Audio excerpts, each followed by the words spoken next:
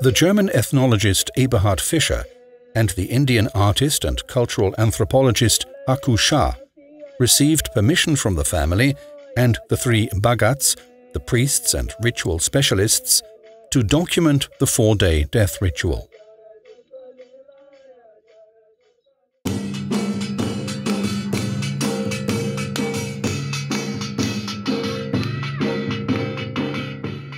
The morning of the cremation day started with a ceremony for the dead body inside the house. Around 10, the corpse was brought out and placed on the bamboo bier. A pot with a straw handle was kept by its side. 2 men stood apart, playing a tur drum and a metal plate.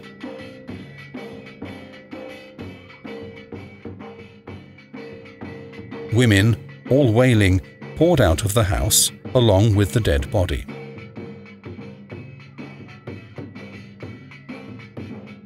Two men swiftly lifted the bier and proceeded towards the river. The women followed the body down the slope and then stayed behind while the men went on, loudly lamenting the loss of the deceased. When the men reached the river, the body was laid down on the dry riverbed. A high pile of wood was erected on a small plot of land jutting out into the river. The lowest layer of the pyre consisted of pieces of the trunk of a tree which had been cut the same day.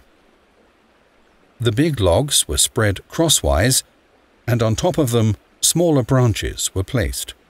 Finally, the men topped the pile with branches with fresh green leaves.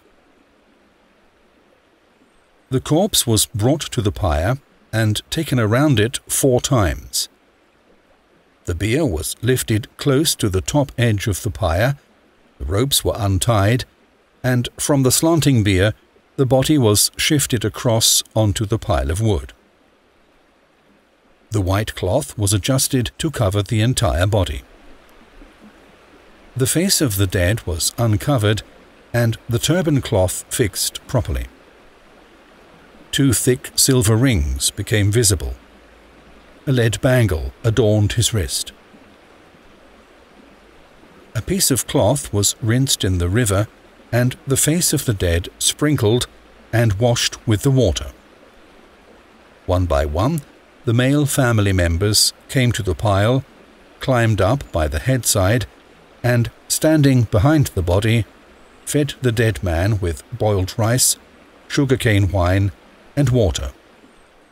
Now from all sides the men got up and came to the pyre with tufts of branches which they had brought from their homes as their contribution to the cremation.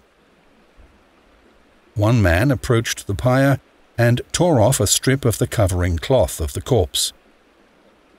With this small piece of cloth, the silver ornaments, the axe head, and the pot, this man circled the pyre 4 times. Then he smashed the pot. This was the sign for the son of the deceased to take the fire and to light the pyre. Now many more men came and added fire to the pyre.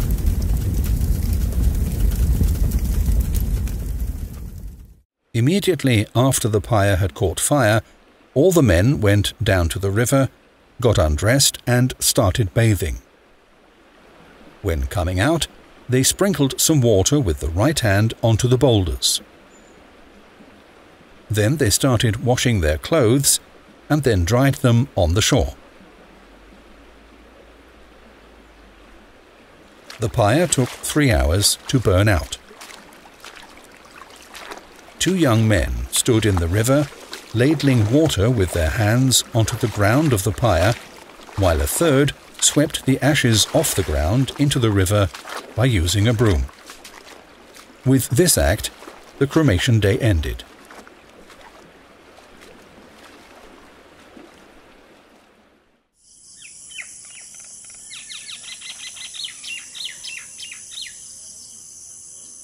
On the second day, around noon, ceremonies began again inside the house. 1 hour later, suddenly everyone rushed through the door. One man carried the basket with the food, one the grass, and one the pot. They stopped once when they had reached the field. Here, one plate of food was placed on the ground. Only the men proceeded to the river. Women stood around wailing. One old woman embraced a loudly weeping woman to prevent her from following the men. The son of the deceased, who was leading the group, started weeping when he saw the river, and he went on crying until he reached the shore. All the men took a bath in the river. Somewhat away from the cremation ground, at a quiet spot, the bundle with the food basket was opened. 2 leaf plates with food were transferred to the bed of leaves which had been spread out on the cremation site. The food was taken in the basket and placed onto the head of the brother of the deceased. With another man, he went into the water to plunge the food. They then came back with the empty basket, only to return a second time to the river to sink also the basket. In the meantime, 2 older men fetched the jambuda branches from the ground and dipped them into the water. The brother of the deceased took the 2 branch bundles and was asked to stand on the cremation ground facing the river. He then had to hold the leaf branches behind his back. He suddenly dropped both bundles, and they fell at the spot where the feet of the corpse had been placed on the pyre. The water pot, filled with river water, was brought to the man. He held it and sprinkled some water on the ground, walking around the cremation site. Then the man had to stand on the branches facing the fields, while another man encircled him, sprinkling rice grains on the ground. One man started to clean the ground with branches, while other men stood in the river, ladling water onto the ground. All the food was thus washed into the river.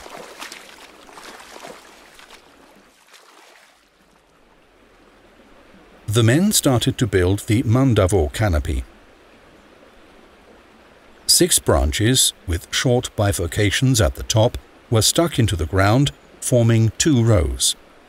3 additional sticks were placed horizontally over the forkings, and 3 or 4 fresh branches, which were bent in their middle, were placed over them, thus forming a roof.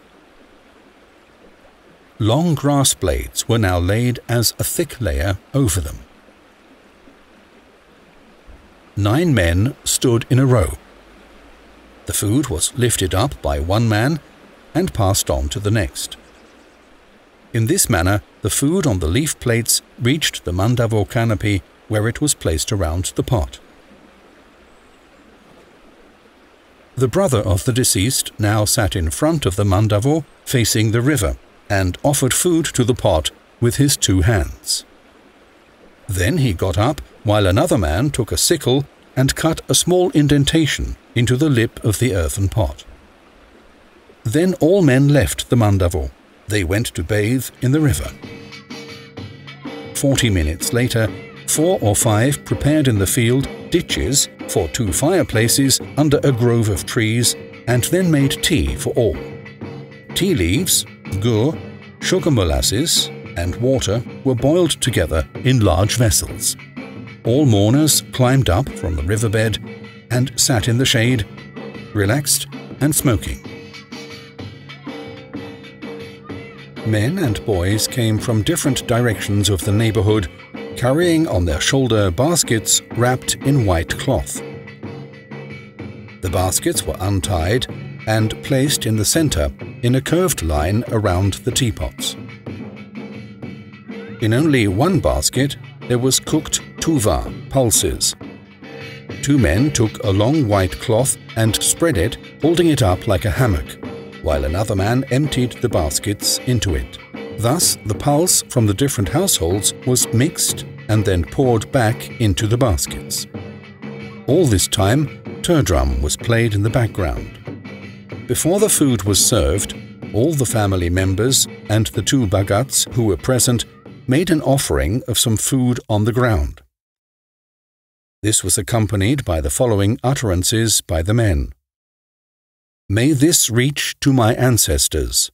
I offer them."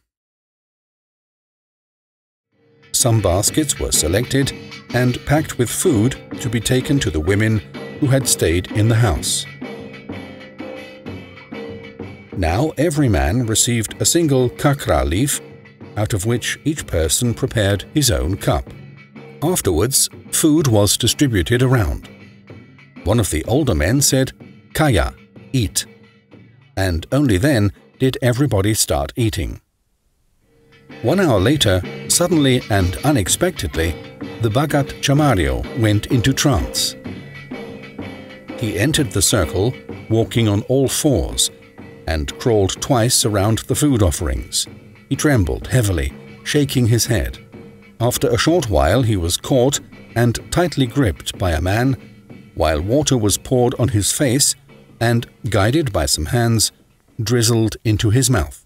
Soon he calmed down, washed his arms and face with water, and quietly drank some tea. Finally someone said, "Get your baskets." The vessels were cleaned, and each man took the basket and vessels belonging to his household and went home.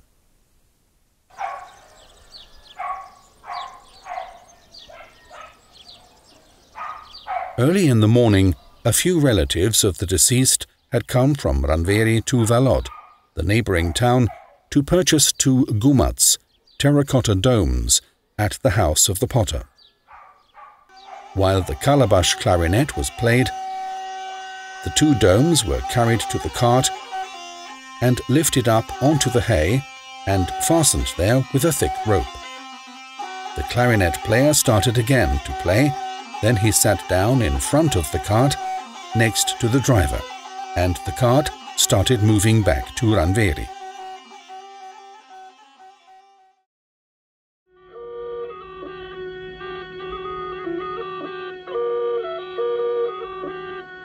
After a day of rest, the 4th day began again in the deceased's house. Kakadiya Bhagat started the ceremony by taking off his shirt. He yawned and began slightly to tremble.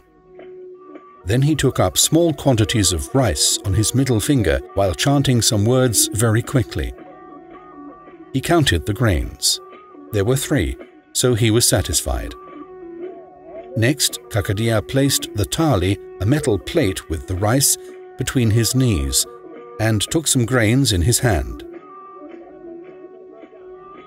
He took a 10 paisa coin in his right hand to insert it under the rice. He formed a small rice heap on top of the coin, which he pressed hard with his right-hand fingers. After watching the result, whether the grains remained in a heap on the coin or not, he threw the rice down from the coin and back onto his palm. Finally, the heap was placed on a fresh leaf. He wrapped all into a cloth and placed this near the burning cow dung cake. There it was opened, checked, tied again, and then taken out of the house.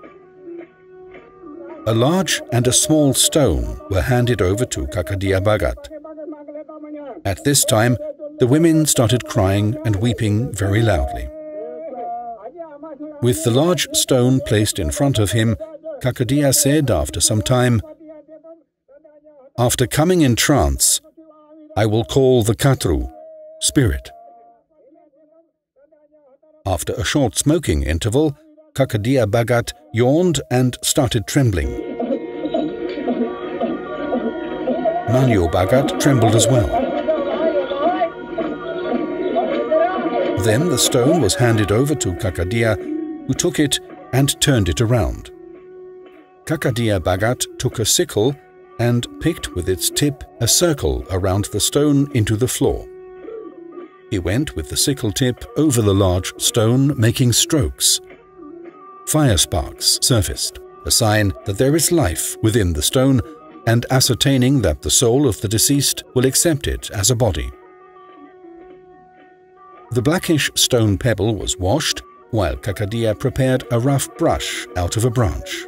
Color was prepared from vermilion and milk mixed in a leaf bowl. Kakadiya Bhagat now started drawing a figure composed of short lines. He started with the top, sketching sun and moon, placing underneath the shaft of the body, to which he added head, arms and legs. The pebble has become a hatru, a soul stone. With this done, the Bhagats placed the stone at the central pillar of the house. To infuse the life of a living being into the stone, a hen was brought into the house. Her neck was cut with a sickle, blood sprinkled over the stone. The silver ornaments of the deceased were brought and put onto the stone. In this moment, the Bhagat searches for the soul of the deceased, sending out his own breath as wind during his trance to find the wandering soul of the dead, with the request to the soul to come and take possession of the stone, its new body.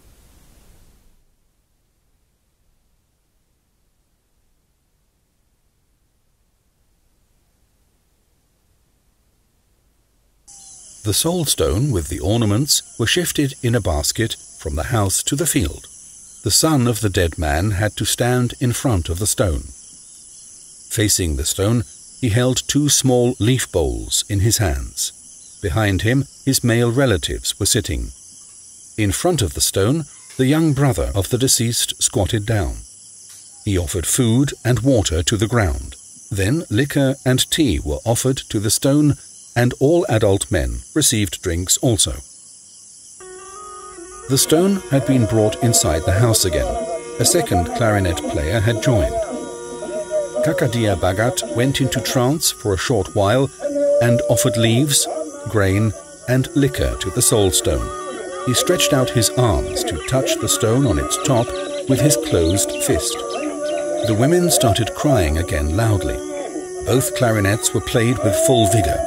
Hearing this, many men entered the house to embrace the Bhagats one by one. They squatted down, placed their hands on the shoulders of the priest, and bent their hands then towards the cheek of the priest. Some youngsters came forward before the women got up to embrace the Bhagats.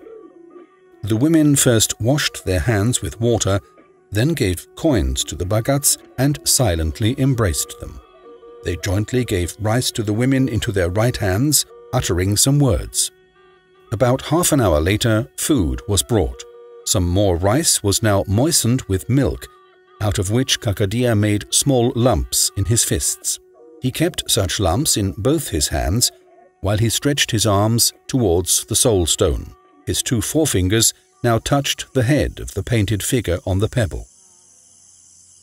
In the meantime, some men had placed the vessels with food and tea on the ground at the entrance of the house. All the men sat down in a circle.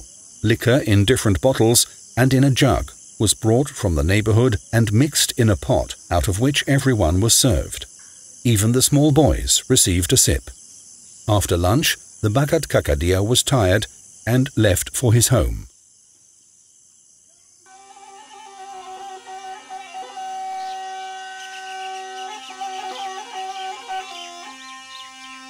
It was around 3 in the afternoon when a few men and women rushed out of the house.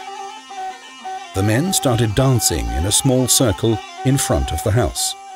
Among them, a man with a basket in which the soul stone was kept, another one with a food basket, the two clarinet players, and the Bhagat Manyo carrying a stick. The women stood at the entrance, crying and weeping. Then the group left together with the bullock cart with the 2 Gumat domes for the grove of Ranveri village. When they arrived there, some people had started to search for a proper place where the 2 new Gumats could be installed. women and men assembled near the domes of the deceased man's family. There were many uncovered stone pebbles stuck into the ground. The men now engaged in a discussion about which soul stone belonged to whom, and therefore should be lifted and now be placed under the new domes. 12 stones were taken out of the ground. After having decided on the actual site for the 2 gumats, some men brought 1 terracotta dome to measure out the exact ground space required for the 2 domes. Then, at both places, the circles were dug out with a long iron rod. Inside this deepened circular outline, the newly painted soul stone was fixed in the ground along with some small flags, and the other stones of the family were stuck next to it. To prove the strength and durability of the gumats, the old man Manyo, supporting himself with the stick and helped by 2 younger men, slowly climbed up on a gumat and uneasily took a few steps around its top. Then Manyo paid a visit to the wooden crocodile at the other end of the grove.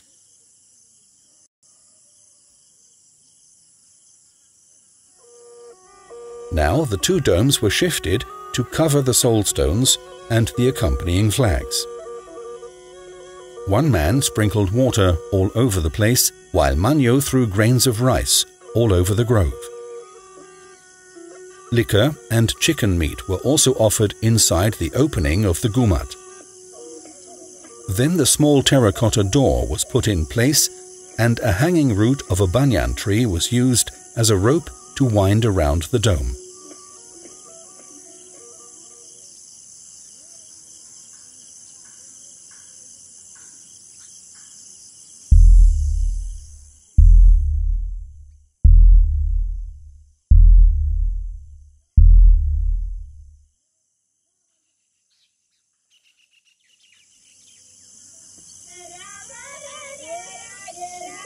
Men, women, and children sat together in a large circle in front of the sanctuary, awaiting the bottles of beverages which were brought from the neighborhood. This final event was the first occasion that men, women, and children joined together for a feast.